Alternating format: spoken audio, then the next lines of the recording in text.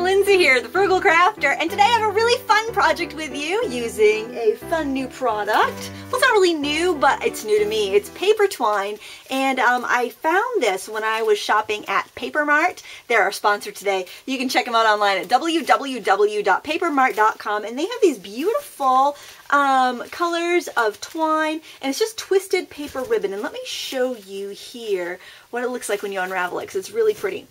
And I'm going to show you how to make some really cool bows with this. If you kind of give it a twist, you can kind of take it apart and get all these nice little crinkly paper here. It's about 4 inches wide when you unravel it all. Woo! Check that out. Pretty cool. Almost looks like a crepey. It's very crepey, but it's a lot more durable than crepe paper.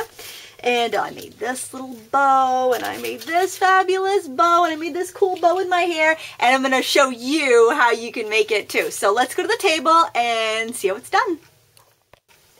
You're going to need some hot glue for this project. I have my low temp glue gun right here. You're also going to need a pair of scissors and some paper twine, and you're going to want to cut it off at about 9 inches. And I've got some pieces already cut here, so I'm just going to hold it up against there to get a sizing. And I'm just cutting it with my regular paper scissors. Alright, and then to unwind it, like I was showing you earlier, you just kind of twist it in the opposite direction of the way the twists are kind of going.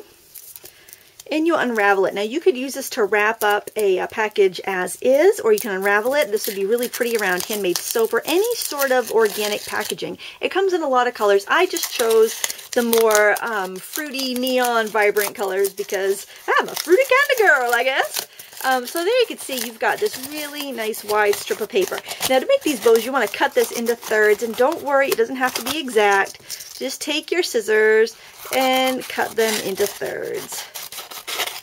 And those will be the ribbons we're going to use to make our bow. And you can actually do this with regular ribbon if you don't like the look of crepe or you want to use what you have. You can even use like patterned scrapbook paper for this. It looks really pretty too. But the texture on this, it's almost like corn husk. It's this really cool texture. Now you do the same thing no matter what bow you're going to make. So first we'll start with a piece of this yellow. And you want to make a loop. See, just a ring like that. And you want to give it a little dab of hot glue.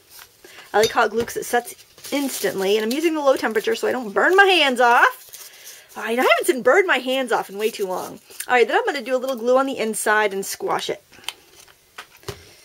Alright, just like that. Now if I wanted to do this bow, I would simply pinch it and wrap a little scrap around, you know, kind of like that, and then give it a couple ends. Okay, so that's how you do that type of bow. I think you can kind of get the gist of that. Alright, but since I'm doing this, I'm going to do more of a fluffy bow, I'm going to make 2 of these. Now you can do this all the same color, but I like to alternate colors because it's just kind of fun. It's completely up to you though. And again, I'm going to squash it. And you're going to do this for every piece that you're going to use on your bow. And you can make your bow as fluffy or as flat as you like. And give it a little squish there of glue and stack them up, kind of making an X. Okay, we've got our X there. Then I'm going to go with a contrasting color. Maybe I'll do purple. And again, I'm going to glue them into loops and glue them down. You'll do as many as you like. This is going to be, these are complementary colors, so it's going to be pretty, they're going to look pretty bright next to each other. And I put my fingers in here and I kind of fluff it out as I go. So I get a really nice puffy bow.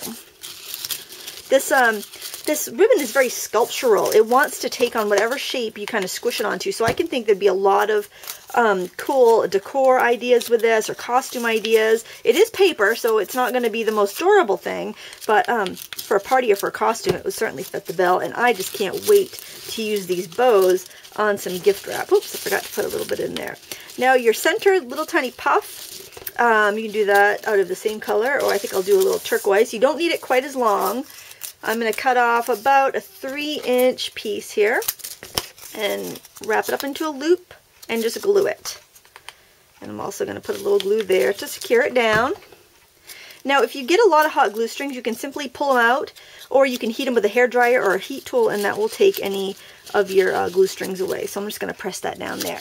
Now you can leave that like that. That's kind of like how I did the hair, my little hair bow here. That's how I did that. But I want to put like some tags coming out, and I think I want to use some of this turquoise because it's a nice color. And I'm just going to V-notch the ends.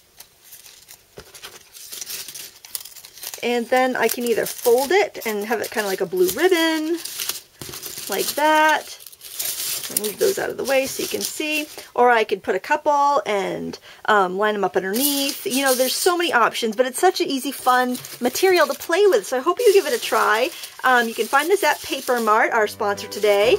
You can find them at www.papermart.com, where we make you look even better. I want to thank you so much for watching. Until next time, happy crafting.